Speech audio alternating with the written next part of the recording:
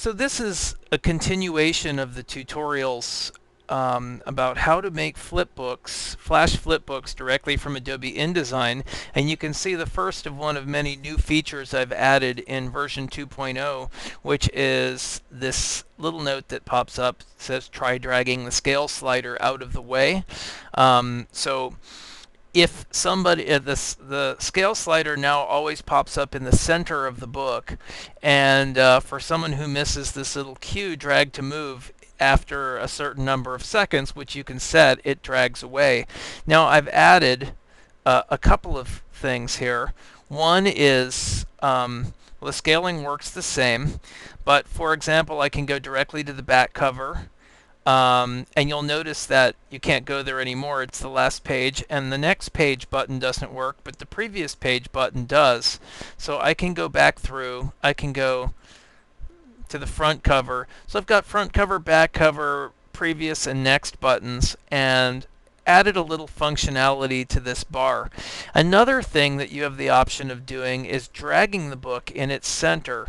So when you scale it, it resizes. But if somebody had a small screen and they wanted to read one of the pages, for example, let's get into a page, they could always take this book by the center and drag up and down, and it gives some alternative to the scroll bar. So I've already covered in previous tutorials how to actually make this flip book, but my extra widget that I've made, my book scaler widget, will handle some of these scaling options and add this scale bar and things like that. So what I wanted to do is just give you a quick tour of how that's set up in Flash.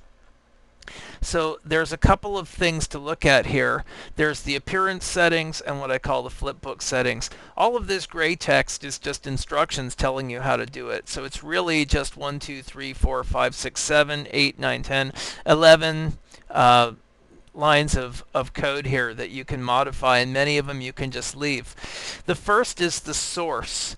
Enter the file name of the flipbook. In this case, I'm loading a portfolio file, which I'll demo at the end of this.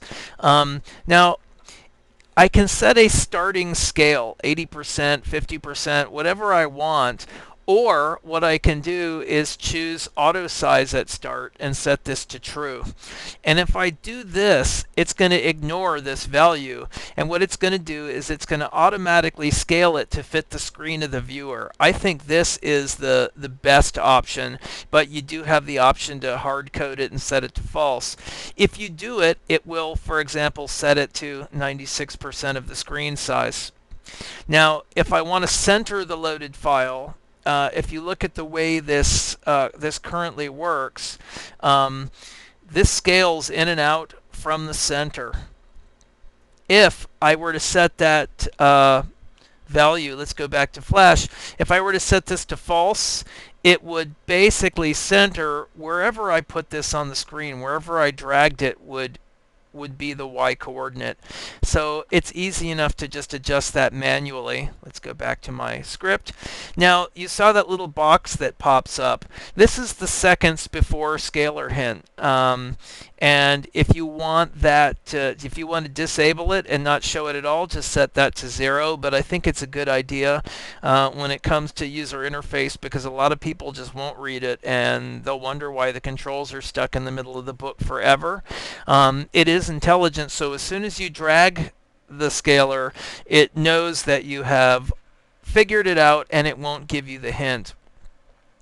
Now, the flipbook settings are the same as in the earlier tutorial. I can set this to true to limit the page range, or I can set it to false so that there are no limits. In this case, I would set this to false for my portfolio book because I want to show the whole book. The lower page range, these are the spreads. So I would show anything from 2, because the first spread is on page 2, is on frame 2, 2 to 15, and allow spreads greater than or equal to this one. So if you set this to false, none of these really matter. And this is just so, for example, let me come back to my my piece here, and I'm going to get to the end of the chapter.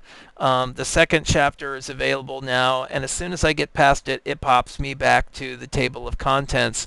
Likewise, if I go to the back of the book and I go back past the about the author, and it takes me back to the table of contents. So to look at this in Flash, all this is spread redirect means go to spread number 8, which in my book is the table of contents. That's it. Don't mess with anything below this line. It's all dangerous voodoo magic. If you know what you're doing, a lot of this code is commented, and you're more than free to go in and learn from it, modify it.